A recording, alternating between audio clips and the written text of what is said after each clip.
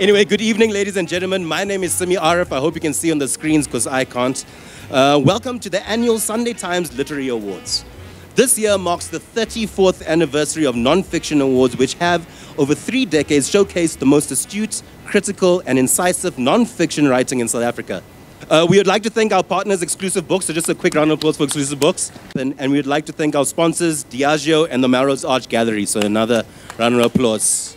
As we gather here today to celebrate our 34 years of the Sunday Times Literary Award, as well as reflect on 30 years of democracy in South Africa, it is essential to remember not only our political achievements, but also the cultural foundations that support our democratic society.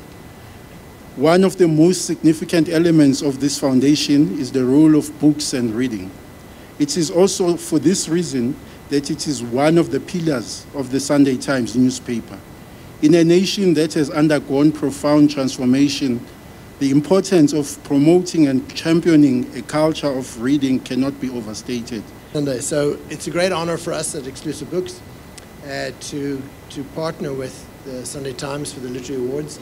It's something, obviously, Exclusive Books has been around for 73 years. So we've got a long history in books and storytelling and book selling. So we are very proud to be associated with yourselves and functions like this. Lastly, I'd like to congratulate all the authors, the long list authors, all of you, and then the whittle down to the short list. I would like to say, if you stop writing, I'm not going to be on this stage ever again. The wonderful literary tradition, both fiction and non-fiction, in our country, which stretches back in the indigenous Xhosa-speaking languages to the 19th century, in Afrikaans to the early 20th century, and in English since Pringle, the writing of fiction and non-fiction. We celebrate that. The 23rd winner of the Fiction Prize is The Bitterness of Olives, Andrew Brown. And the winner of the 34th Non-Fiction Award goes to Winnie and Nelson, Portrait of a Marriage by Johnny Steinberg, Jonathan Ball Publishers. And I have to say that I had a little bit of a hint that it was going to be bigger and better than it's been for something like 500 years. And it is. So we're in the middle of Melrose Arch. Everybody is buzzing, but that's because of the wine.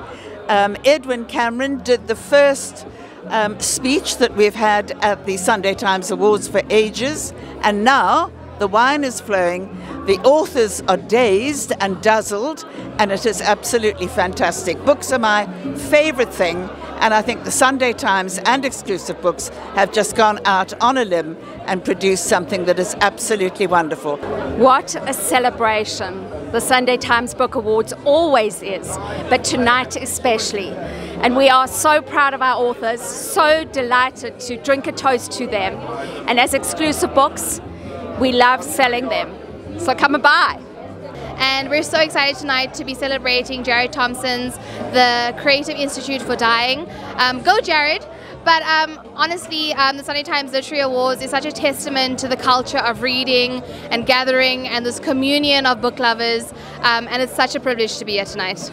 I'd really like to say thank you to Sunday Times and to Exclusive Books. I think of everyone, they are the biggest supporters of writing in this country. And I'm really, really grateful to them, to Jennifer, to the whole team. It's been a wonderful evening at the Sunday Times Literary Awards tonight.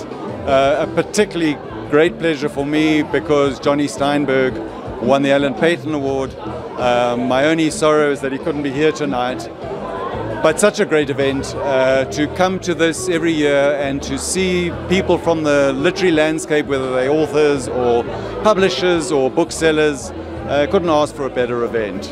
And I just want to say, keep writing, guys. Please, will you continue to write, because I love this job and I want to do it for a long time to come.